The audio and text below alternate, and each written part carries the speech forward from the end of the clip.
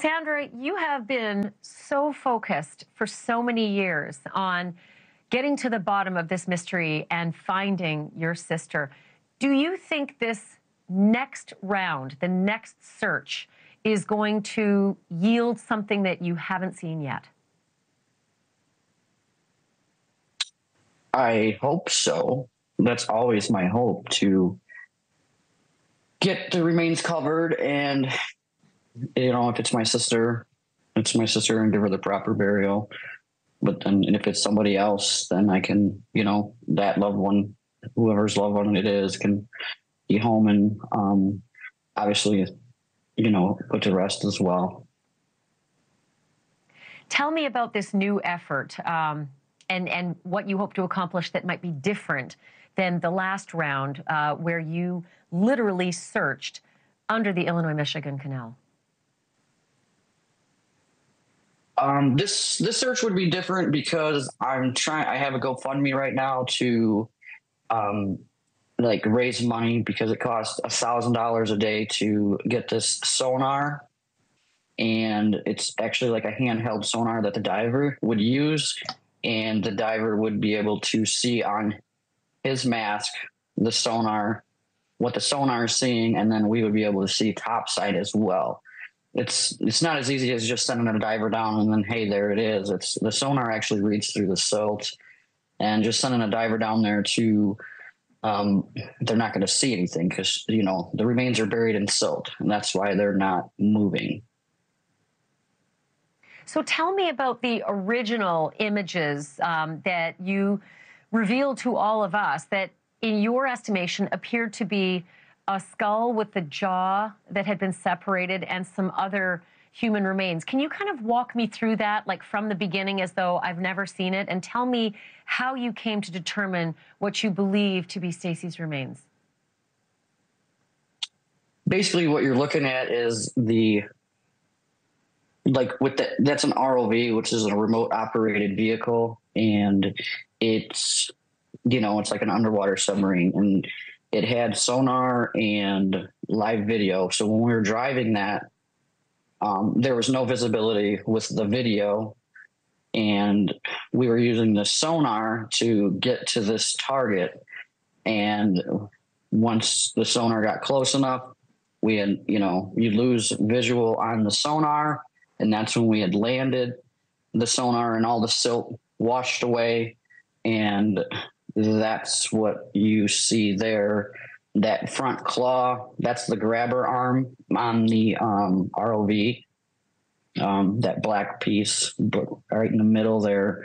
Underneath that, you see the skull and a right eye socket, and the jaw, or like the skull is like this, and the eyes are like looking back at us. And then the lower jawbone, right? So it's like it's as though it's upside down, right? So to sort of navigate here, that center black device with the 3 holes in it, that the skull would be underneath that and upside down, almost as though it's like a head in a hairdresser's sink looking back at you. Does that sound about right? Correct.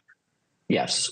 Okay. And so now, what I couldn't believe, Cassandra, is that you had found all this. You had done all this legwork yourself with these experts, and you have this video, but it feels as though the police and the FBI and the authorities who have the budgets, they haven't stepped up and seen this as a viable clue that's worthy of pursuing. What did they tell you?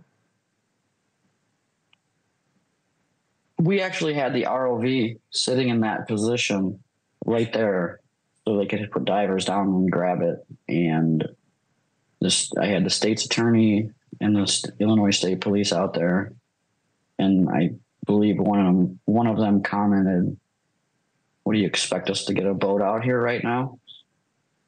So it was just like pushed off, and then that's when we got the ROV out. We had I just figured out how to, like, what should I do now? Because obviously, so that's when I started calling the FBI. And I called the FBI every day, this one individual, and I called him every day of the week until he came. And it was 3 months later, and they just basically, like I was explaining, they just did a blind dive. Didn't ask for my assistance. or anything, or where we were, or where the ROV was. They just went out there and did a blind dive. And most of the time, the divers were on top of the water, floating. Yes, it is. Yeah, and with all that silt at the bottom of the canal, and obviously, you know, a decade and a half later, it's so frustrating to hear this. So when I spoke with Drew inside the prison, I asked him about these remains. I said, what do you make of what Cassandra has spotted with her team? And his response to me was, what, she's still out there doing that? And it was quite jarring to me. I wondered what your reaction was to that response from him. I don't watch Drew if he's on the media. It doesn't do anything for me. I mean, I don't care to see him. I just keep focused on what I'm doing, and that is bringing my sister home and giving her a proper burial. Do you think this second search that you're moving forward with is going to be the success story you're hoping for? That's what I always hope for. And if it's not, then I won't stop. I will continue until those remains are brought up and given the proper burial they deserve.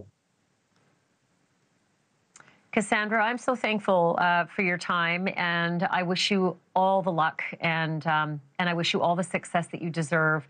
And I wish you peace as well in this extraordinarily sad and very long tale. Thank you for doing this tonight.